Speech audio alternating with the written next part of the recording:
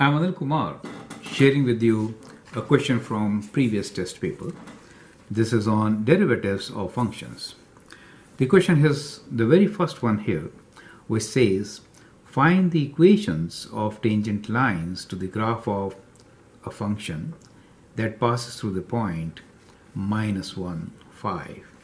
So I copied the question here. It says, find the equations, let me write S here, of tangent lines to the graph of f of x equals to x over x minus 1 that pass through the point -1, 5. This is probably the most difficult question in my list of videos for these derivatives.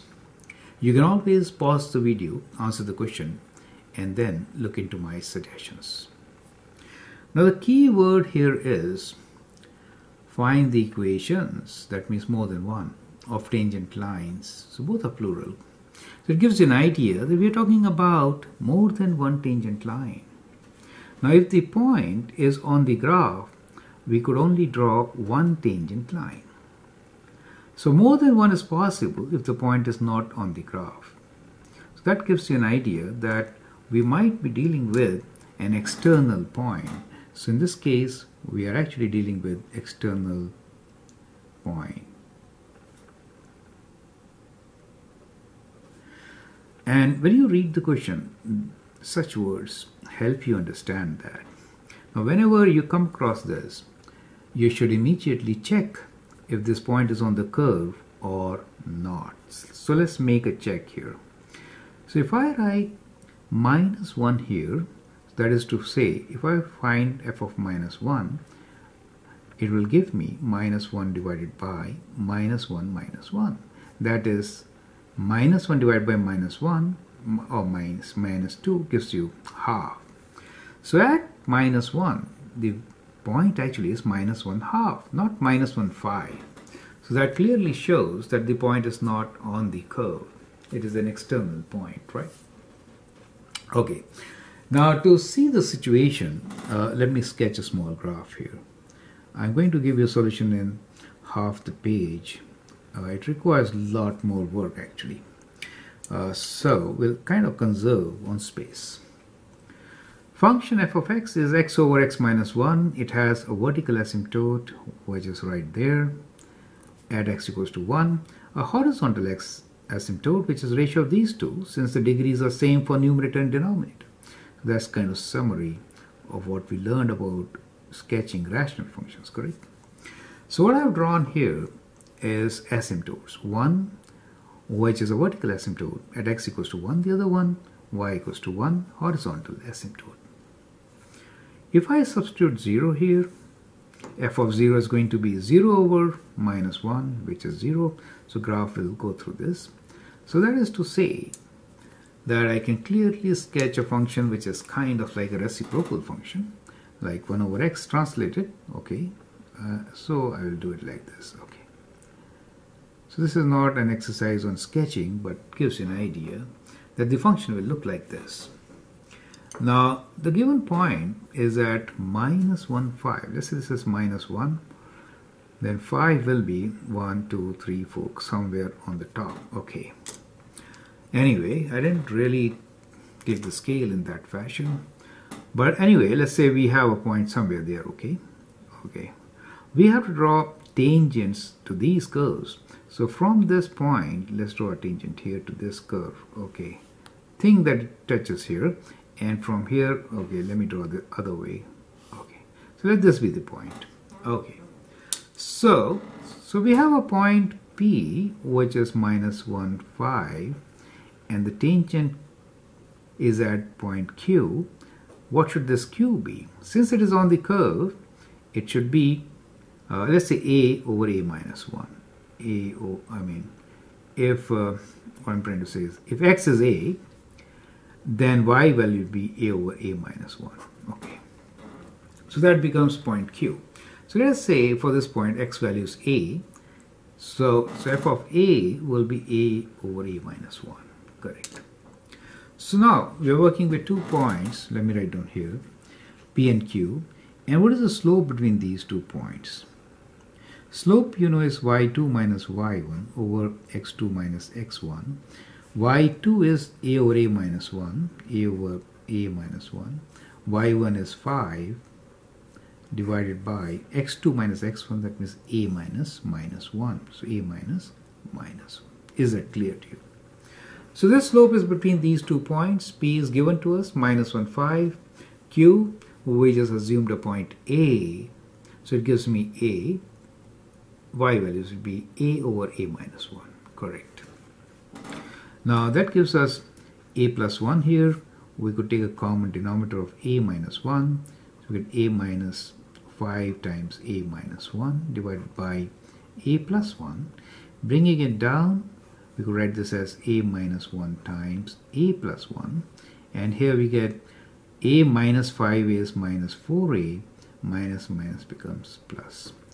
So the slope of this tangent line between P and Q is minus 4A plus 5 divided by A minus 1 times A plus 1. So in this fashion, we get our first equation. How do we find A?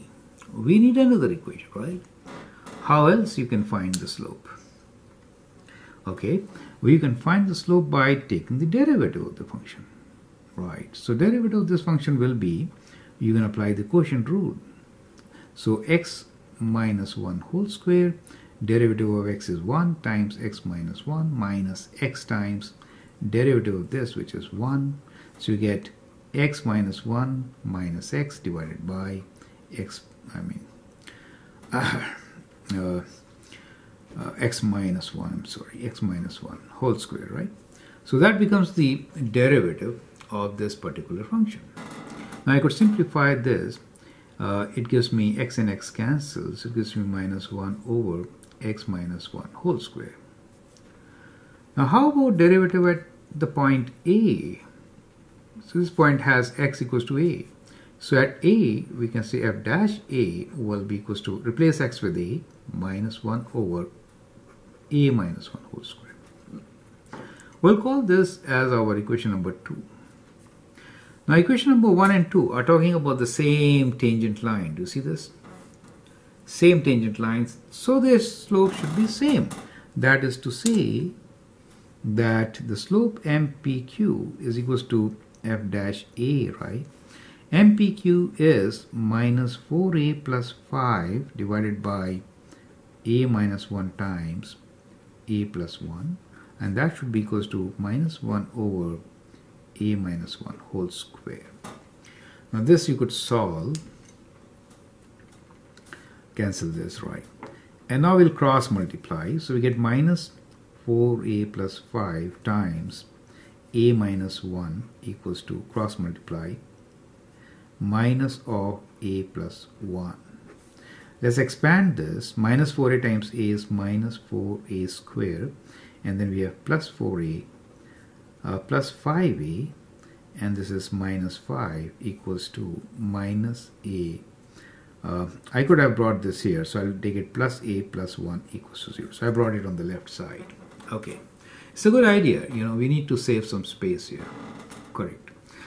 So this gives me minus 4A squared, and 4A, 5A is 9A, plus 1 is 10A, right? So we get 10A, which is plus 10A, and the constant here is minus 5 plus 1, which is minus 4, equals to 0.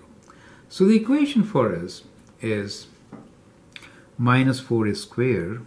Let me write down the equation here. So when I take up this equation, I'll try to make this positive. So I'll multiply everything by negative number.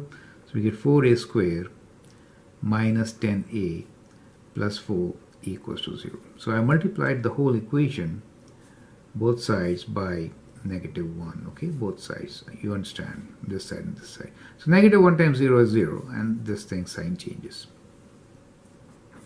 That is the equation. We could divide by 2, right? So let's simplify. So when you divide by 2, you get 2A squared minus 5A plus 2 equals to 0, right? So 2 times 2 is plus 4 and minus 5A. So we could factor, right? So we get 2A squared minus 2A minus, 4 4 and 1 I should have written, right? So 4 minus 4a minus a plus 2 equals to 0. So we can factor 2a is common. We get a minus 2. Here minus common, a minus 2 equals to 0. A minus 2 is common. So we get 2a minus 1 equals to 0. That gives us a as equals to 2 and a equals to half. Do you see that? So a is these two values. Perfect. So we actually know both the points now, this and that. A is 2 and half. Let's find the y values. Okay. So what should be the y value? So if I substitute 2, so I get f of 2 as equal to, so here 2 over 2 minus 1, which is 2. And for half, f of half, I get half over half minus 1. So that is half times, this is minus half, right? Minus half. I mean, I should have written like this. Okay. Which is like minus 1. Is it okay? A cannot be minus 1. Looking into this, something wrong. So half will give me half over half minus 1, which is minus half. Okay, yeah, this one is minus half. That makes sense. So minus half. So we get these 2 points, correct? So we have now 2 points. We just need to find the equation of tangent lines now. So let me divide further. So what we are talking about now is that we got 2 points now. If a is 2, then f of 2 is 2, right? So 2, 2. So this point we'll call as 2, 2, right? So we have a point which is 2, 2. And if I substitute 2 in my equation, then what do I get? So the derivative at 2 is actually equal to 2 minus 1 whole square is 1. So it is minus 1, right? The other point is a half, right? So the point is half minus half, correct? So this point is half minus half, and the slope of tangent line at half is equal to, if I substitute half here, so I get half minus 1 is half, square is 4, 1 over 4 I mean, so it'll be minus 4. Is it okay?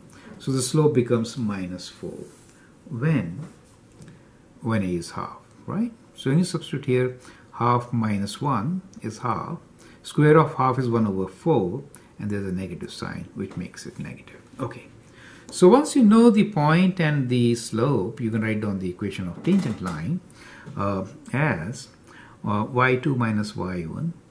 I mean, you could use that, or you can say y equals to mx plus b. Either way you could find. So we could write this equation as y minus y value equals to slope minus x value. So there are different ways of finding. Either way you could do. Anyway, let's use y equals to mx plus b equation. So we have y equals to mx plus b. Y is 2 for you. Slope is minus 1. X is 2 for you. And b is we need to find. So taking 2 this side, we get 4 as value of b. Slope is minus 1. So the equation of this tangent line is y equals to m is minus, so minus x plus 4. So this is one equation. Okay, so that is one of these 2 equations. The other one will be again same equation, but this time I'm going to substitute the point half in minus half. So y is minus half. Okay, slope is minus 4, x is half plus b. So I'm using y equals to mx plus b, substituting these points x, y, and the slope m as minus 4. Bringing this minus 2 to the right will be minus half plus 2 equals to b, and that gives you b as 1 minus half is 3 over 2, right?